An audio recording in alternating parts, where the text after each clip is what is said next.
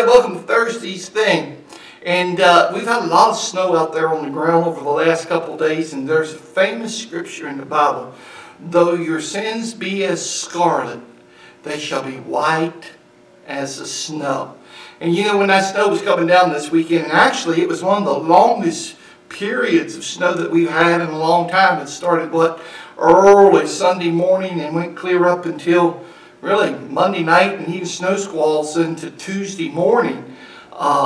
And it was the longest period of snow. And so it was the prettiest that we've seen for a long period. Because see, that's the way I like the snow. When it comes and it lays like a blanket over everything.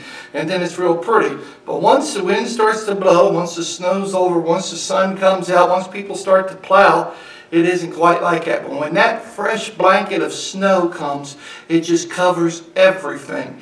And sometimes when it gets really deep, you don't even see what was there before. It completely covers it. And that's what Jesus Christ did to your sins when you give it to Him. And I don't care what your sin is, whether it be whatever it is, whatever your sin is, how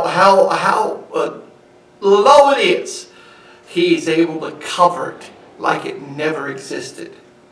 Now chew on that a little while, friends. Now, friends, this is the first day of the rest of your life. Go live it for the Lord.